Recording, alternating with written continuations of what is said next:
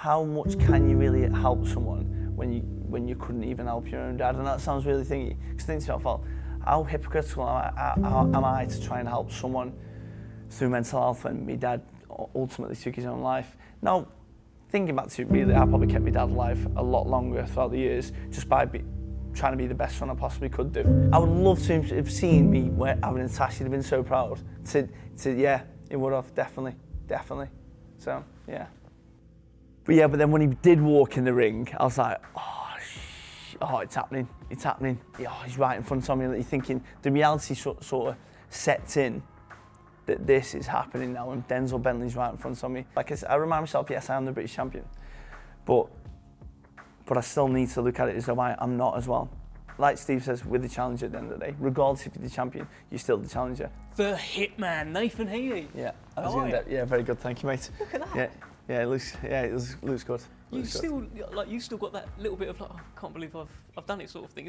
Have I read that right? Yeah, no, well, yeah, it's like I feel no difference post-fight at all. Like, so it's weird because I have to remind myself that I am the British champion, because I think it showed.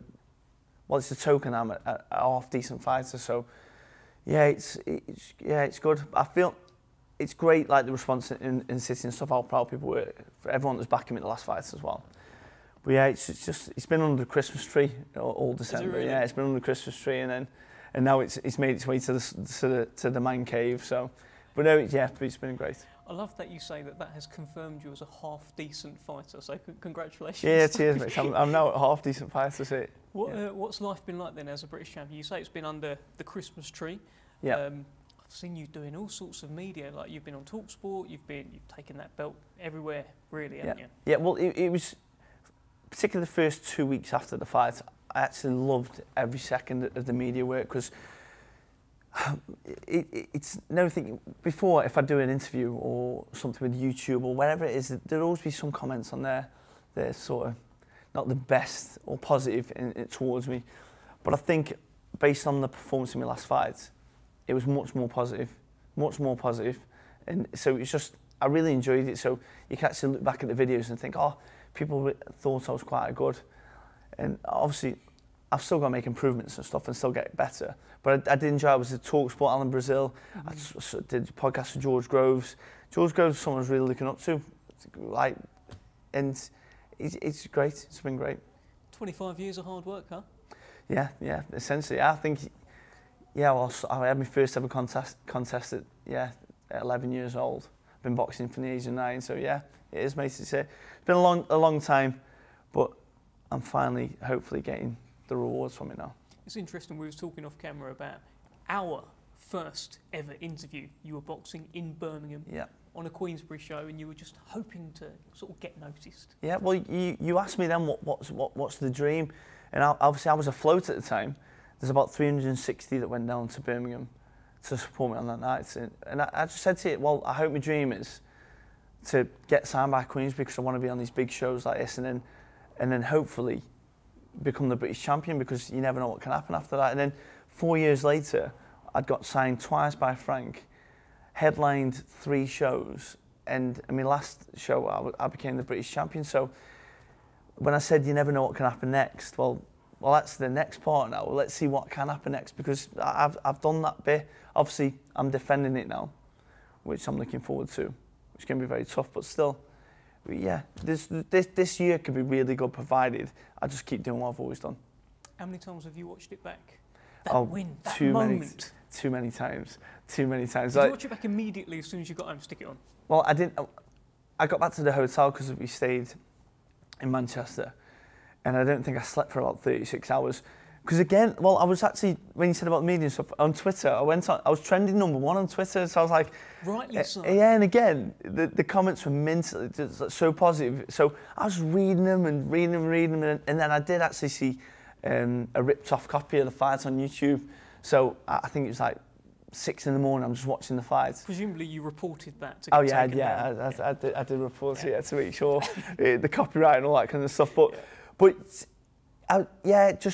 And then I probably watched particular highlights that TNT Sports put together was was just great. And then even just I just love watching back just the corner work with Steve, where he's just speaking to me. That was a great video, that, wasn't it? Just going through everything, just like all the work that Steve's put into me and stuff. And like he said, you can make history today. This is obviously on the way up to, because for me, City, there's been many British champions from Manchester, from Liverpool, Birmingham, but from Stoke-on-Trent there's only ever been 2, and both at featherweight or maybe even lighter.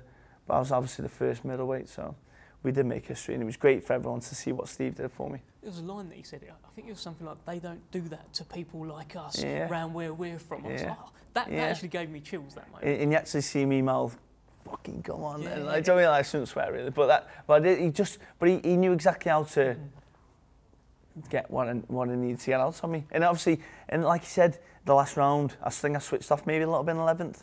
I'm not too sure, or it was just closer. And he just said, come on, son, we can take this back to the Potteries. We're both very proud Stoke people. And like I said, you can bring him back to the Potteries, and that's what we did. And he pushed me all the way through it.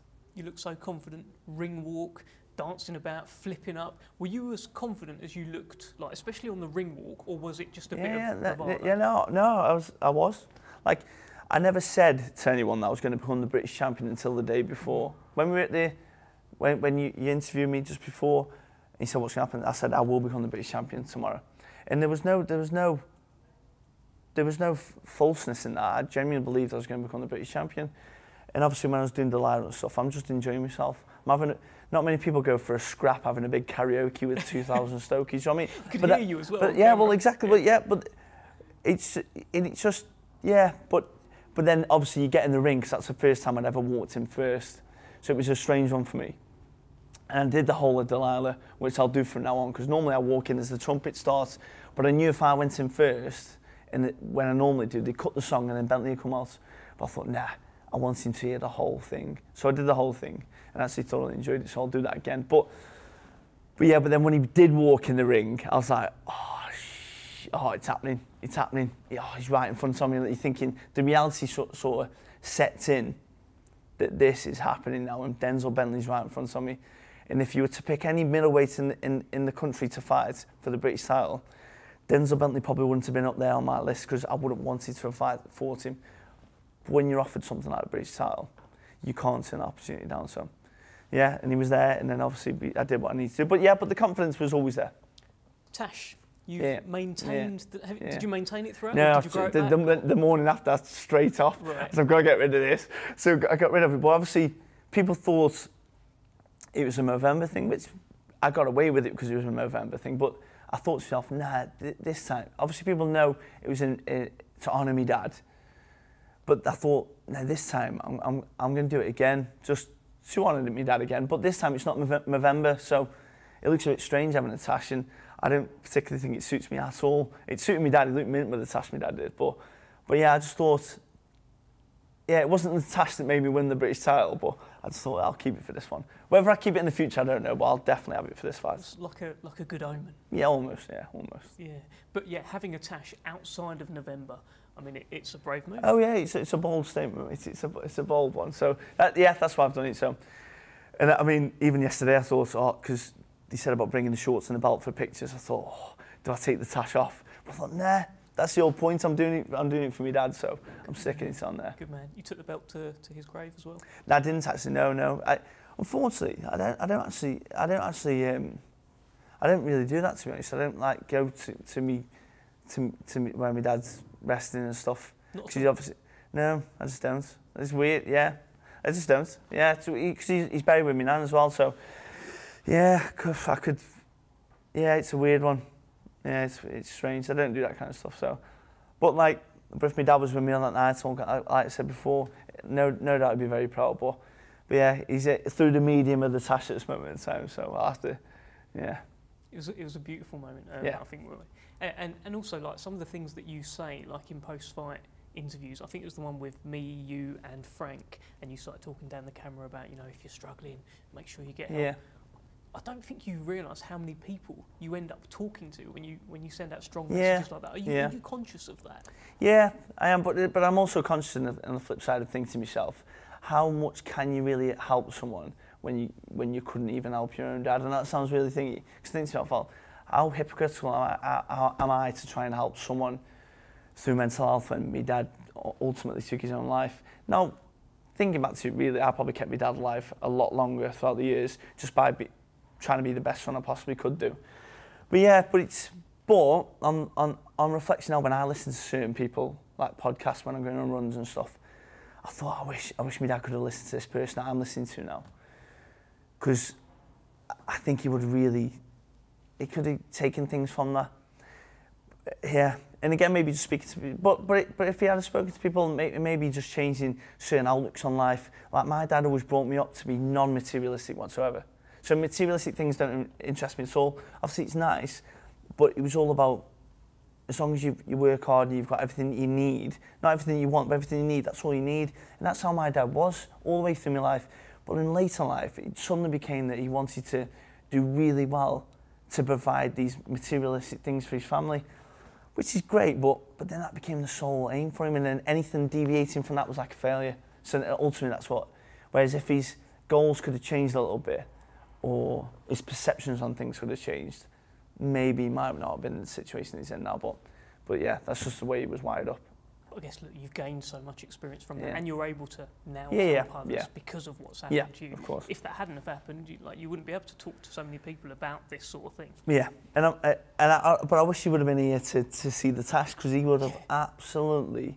Because I remember when Chris Eubank Jr. come out with yellow shorts, and I was saying, why is he coming out like his dad? And my dad was like, that's the greatest thing a son could ever do for the dad. And I was thinking, and then years later I was thinking, at the time I didn't get it, but now as a father myself, obviously 2 girls, I wouldn't particularly want them boxing, not for any reason. Maybe even I want to keep their faces pretty, not like a dad getting punched in. But yeah, it's I would love to have seen me having a task. He'd have been so proud. Yeah, it would have definitely. So yeah. Well, listen, British champion now, first defence coming up. Another magnificent 7 show. I guess these are just going to be lucky omens for you. Same tash, same name of the show as well. It's Brad Pauls this time. I was thinking about this fight, and I thought, had you not fought Denzel Bentley, and we'd scheduled a fight against Brad Pauls, I feel as though you might even be like an underdog in this fight. Yeah, well, absolutely. Like, he's the current English champion, so he would have been the English champion before I was won the British title. At least I think that's when he won the English title. And he's been on my radar for a while, just like Denzel Bentley, because when you're fighting particular opponents on that journeyman route, you'll look at these opponents to see what they fight like. And then you'll see that they fought Denzel Bentley, they fought Brad Pauls. So they're on your radar anyway. And I'm sure in his first 10 fights, I think he knocked like 7 out or something. So he's a very, very hard puncher. And he's the Nuki bomb. Yeah, the Nuki bomb, and he's in very good shape as well. Like I obviously keep myself in good shape, but you can just see he looks a strong, solid, set lad. So yeah, he's very good. So you rate him? I very much rate him. Yeah, I when you look at the top 15, he's one of the top ones in there. You expecting a hard fight? I expect no different than what I give to Denzel Bentley. In regards to, I know what the British title gives to people, and that's why I detach myself from the British title itself. Like I remind myself, yes, I am the British champion, but I still need to look at it as though I'm not as well. Like Steve says, with the challenger at the end of the day, regardless if you're the champion, you're still the challenger. So the preparation is even more so than the previous fight, which was the last one was brilliant. But we'll just pick up on that for this one and hopefully keep improving. Is that easy to do though? Because you are now the champion. You are the guy with the target on your back. You'll have the Brad Pauls, other guys around this sort of level, all shooting for the king. Yeah. You're the king right now, but you've got to think you're not. Yeah, it's easy for me. Yeah, because I don't think I'm anything anyway. Like when I said it's like legitimising myself as a good fighter. Listen, I do believe in myself. Make no mistake about that. But it's I just do what I need to do to obviously win. But the talent makes the difference. But it legitimises me in the eyes of others. They know what I did in my last fight and what I did in the fight previously with Jack Flatley. I've got better every single time. So hopefully I can just keep that going. But by me being the champion changes nothing other than I know there are bigger fights along the way. I would love to become the first person to fight for a world title from Stoke-on-Trent. That is, like I said to you before, you never know what can happen after a British title. If you win a British title, you can be considered a very, very good fighter on the world stage, just like Denzel Bentley was, regarded on that world stage. So for me now, that's my next target, and I'm not going to let anything slip to get me to that stage. Listen, you are an unbeaten British champion with a huge fan base and a great story that people really like. That's ticking a lot of boxes, Nathan. Yeah. Just got to keep winning. Like I would say, that's the hard part. So the hard part is just keep winning. But Steve, he's just an amazing bloke. He's one of my best mates as well. Give him his flowers. Yeah. Just like I said, it was great in the last fight because Steve is in the background. You don't see him because he wants it all for the fighters, So it was great for him to be seen in that light because he's a great bloke, one of my best mates, and will take me wherever I can go. I don't know, but wherever I can go, Steve will take me 100%. I heard you said you had a vivid dream before the Denzel Bentley fight. You sort of saw it all play out. Have you had any more? No. The the vivid dream I had, it was about 3 weeks, 2.5, 3 weeks before the fight, and I won the British title. And then, but it was so vivid. And then I woke up. You know when you wake up in the dreams, you go, oh, it wasn't real. It wasn't real. I was like, oh, I still got to do the thing. But bear in mind, I also did have visions weeks before that of getting stopped by Denzel Bentley. So it was a real week. But that just showed how I was developing throughout the training phase, going through the weeks, and obviously the confidence was growing and legitimately growing as well. And obviously that dream, I think, just cemented that psychologically, I really did believe that I was going to do it. But yeah, I had to still do it in reality. Does that normally happen, these dreams? I don't know. No, I don't really remember half my dreams, to be honest. I just wake up in the morning. I never do either. Yeah, no, I don't remember them. So that was why that was a bit of a strange one. But no, I haven't envisioned anything particularly for this one. I always have little things in my head of what's potentially going to happen and stuff. But yeah, nothing at this moment in time. So no dreams about knocking out Chris Eubank Jr. at Stoke Stadium or anything? No, because I can imagine him being. I would love that fight to happen there, but I can just imagine him being an absolute nightmare to work with. I don't know, maybe not. He might be brilliant. He might be like, let's have a fight, Nathan, straight away, and that'd be amazing. And for me, that would be just what a fight that'd be. Like that would be a brilliant fight, but I haven't dreamt about that, no. So, but the Stoke dream is still very much alive, right? It felt like heading into that Bentley fight, you took a lot of pressure in with you. Obviously, you had the Tash as well, which we've talked about as well. The Stoke dream seemed to be you're taking that into this fight. There was a lot in there, and you've kept it all alive. Well, yeah, it was very much sink or swim kind of moments. It's either, in particular, like you said, but that's why I don't look at things. And if you listen, Stoke City's always there. That's always the end goal, or at least the main goal. But you've still got to get it, and it's pointless. Denzel Bentley was looking at Unibet before he was looking at me, and I know that because I saw comments he put on Twitter before I blocked him. Mind, that's when I blocked him. Have you unblocked him now? Yeah, I've unblocked him. He's a top lad. He's a top lad. But I know he was looking at Unibet before he was looking at me, and there's pointless me looking at Stoke before I'm looking at Denzel Bentley or looking at Brad Pauls. They're the most important thing first and foremost before. But you do know that by winning, obviously, you can get that next step and get one step closer to it. And I think there's no closer moment than right now, to be honest, with this fight with Brad Paul. So you could say there's even more pressure on. But there's always pressure. You've got to win no matter what. So whether it's you fight, I can't really give any more detailed answer to that other than I'm very, very close. And I'm and that's it, really. You're obviously taking it very seriously. It's a big, big fight for you. Yeah. Have you taken it that seriously that you've now blocked Brad Pauls across social media? No, not just yet. I always it's coming though, isn't it? That hammer, the Heaney hammer is coming. Well, to be fair, it nearly happened yesterday because as I'm going through Twitter, a Brad Pauls post just flagged up on my. The algorithm. He flagged up and he just said big news tomorrow. And it just, I got like adrenaline for a second. I was like, whoa, I was thinking, but I thought, nah, and I won't do it just yet. I'll give it a day, and then I'm once the press conference that's all sorted, I've seen the person, and then the next time I see him will be on the night. Okay, what's going to happen in this fight? I can't really, I don't know. I always give you the same. Worst prediction ever. I always give you the same sort of fence-sitting answer. Obviously, the plan is for me to win, and that's what ultimately I believe will happen. But we'll have to see on the night. All I can say is it should be the best I've performed.